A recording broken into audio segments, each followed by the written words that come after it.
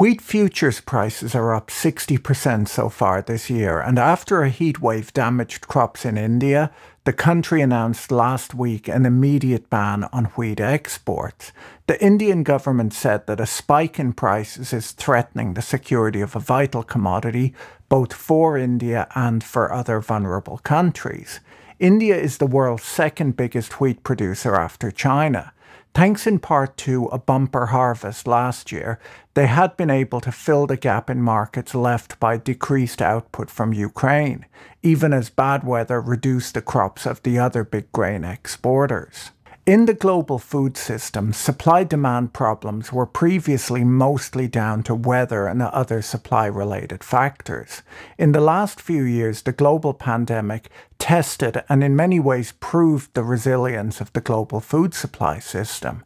But now, with the war in Ukraine, we're seeing severe problems in the global food supply chain, and it's difficult to predict the medium or long-term implications. These new issues are occurring on top of an already tight but at least functional food supply chain.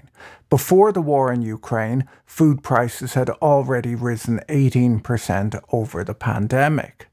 Globally, there are 6 breadbasket countries that together supply roughly 2/3 of global agricultural commodities. Ukraine has long been one of the most important of these countries, producing food not just for its own population, but for people around the world.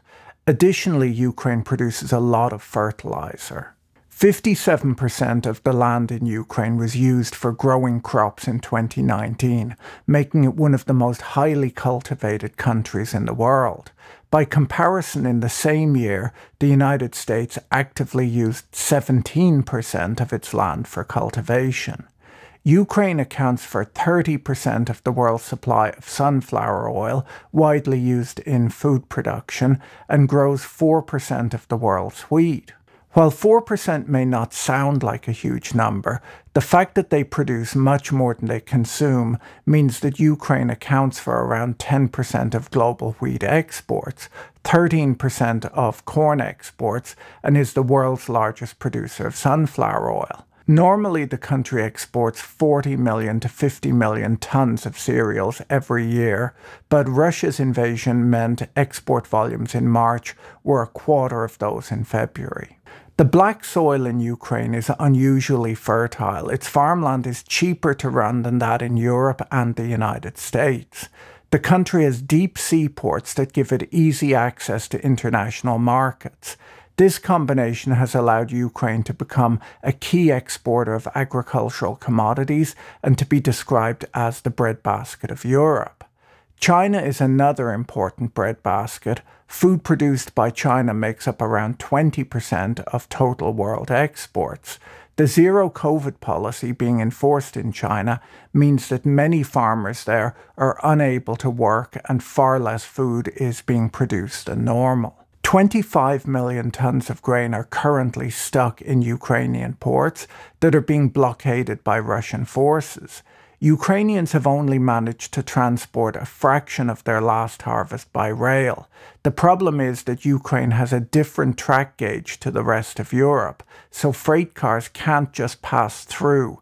The grain needs to be unloaded and reloaded at borders, causing a bottleneck. With swathes of Ukrainian farmland having turned into battlefields and the country's road and port infrastructure under attack by Russian missiles and bombs, Ukraine's food supply chain is entirely seized up. There are limitations on farm working hours because of curfews, and there are limits on the movement of agricultural equipment because of controls on the roads. Even if peace was declared tomorrow, the fields of Ukraine are filled with unexploded ordnance, which farmers would need to clear. Farming equipment has been destroyed, skilled workers have been lost to the war, and the time window for preparing fields for planting has passed. It's important to note that access to food is of urgent concern for the millions of Ukrainians impacted directly by this tragic invasion, so I must acknowledge that vital priority. The damage to Ukraine's transportation infrastructure has made getting food to internally displaced people extremely difficult. The World Food Programme estimates that 45% of the population of Ukraine is worried about finding enough food to eat. Right now, we don't know how long the conflict will last in Ukraine, but between 19 million and 34 million tons of export production could disappear this year. Next year, depending on the situation in Ukraine, the figure could be between 10 million and 43 million tons. That translates into the necessary caloric intake for 60 million to 150 million people. Apart from the obvious issues of people going hungry, a reduction in food supply means that prices can be expected to rise, and these higher prices will affect an even broader range of the world's population, well beyond 150 million people. Another problem the world is facing is a shortage of the ingredients that go into synthetic fertilizers, which in some cases have tripled in price since the start of the pandemic. Several problems contribute to this shortage, including the Russian invasion of Ukraine, supply chain issues caused by storms, and high natural gas prices. For the first time ever, farmers the world over all at once are testing the limits of how little fertilizer they can apply without devastating farm yields come harvest time. The nitrogen used in most synthetic fertilizers is made by combining the nitrogen in the air with hydrogen in methane to produce ammonia, which is then used to create other forms of nitrogen, including ammonium nitrate and urea. Natural gas is used in this process both to provide the methane needed and as a heat source for the reaction. Higher natural gas prices mean more expensive fertilizer. Potash, traded in Vancouver, has almost tripled in price since the start of the war in Ukraine. This is good for Canada, which is the largest producer of potash in the world, but bad for farmers and bad for food prices. Russia and Belarus are the number 2 and 3 producers of potash in the world. Reduced grain exports from Ukraine will hit particularly hard in Africa and the Middle East, where much of the country's wheat goes. Ukraine accounts for 80% of Lebanon's wheat imports and is a leading supplier for countries including Somalia, Syria, and Libya. Egypt imports almost 2/3 of the wheat it consumes, making it the world's largest wheat importer. More than 80% of the wheat Egypt imports comes from Russia and Ukraine. And while a lot of the imports are for domestic consumption, Egypt also processes these commodities to export to Eastern Africa. So the impact of the war in Ukraine will be felt across many nations. Poor countries, which are already facing widespread hunger, will feel the pain the most. The World Bank has warned that for each percentage point increase in food prices, 10 million additional people are thrown into extreme poverty worldwide. Countries that are food exporters are less likely to suffer, and countries like China that have a strategic grain reserve are better positioned than most. In fact, China may well decide to use some of their strategic grain reserves for diplomatic purposes to generate goodwill from countries that are suffering. So how concerned should we be about global food shortages? It's difficult to say right now as we need to keep an eye on incoming data in the coming weeks and months. But at present, the situation looks worse than it did during the last food price crisis that happened in 2007 and 2008. A limited disruption scenario would still likely have an impact that lasts until 2024. In such a scenario, we miss one planting season and see limited sanctions, at least relating to agricultural commodities and fertilizer. The reason that this would still have an impact out until 2024 is that farmers would take a while to recover to normal planting. Missing a harvest or being unable to export would leave farmers low on funds for seeds, fertilizer, and agricultural equipment, making future harvests smaller. In a situation where the war drags out much longer, several planting and harvesting seasons could be missed. There could additionally be an escalation of sanctions, which at some point could also include some agricultural commodities. Or there might be governments that stop exporting vital commodities to countries that need them. This could result in significant problems in global food availability. The most recent period in history where we saw similar spikes in food prices was in 2007 and the first half of 2008. World prices for rice rose by 217%, wheat by 136%, corn by 125%, and soybeans by 107% over that period. The price rises brought about protests and riots in parts of Asia and Africa. High food prices are likely to cause government interventions, which can sometimes only add to the problem. Things like food export bans can reduce a farmer's profitability, leaving him underfunded to plant a larger crop for the next season.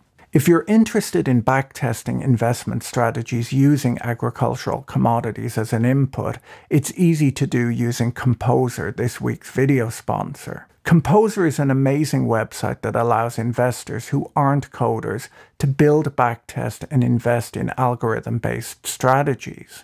Explore their library of pre-made strategies, like this commodity momentum strategy that they designed, which has outperformed the S&P 500 by over 118% this year. Their strategy holds a given commodity if it has positive momentum, if it's doing better than medium-term treasury bonds. Using smart algorithms, the strategy shifts into commodities like agriculture, uranium, and timber based on market movements. Or explore other strategies like Buy the Dips Nasdaq 100 that capitalizes on tech volatility using leveraged ETFs. This strategy is up 22% so far this year, while the Nasdaq 100 is down 27%. Before Composer, if you wanted to create a rules-based investment strategy, you needed to be a skilled coder, an Excel wizard, and pay hundreds if not thousands of dollars for expensive trading software. But with Composer, you can seamlessly drag, drop, edit, and swap investing blocks for free. Subscribers to my channel can sign up to Composer for free today using my link in the description below.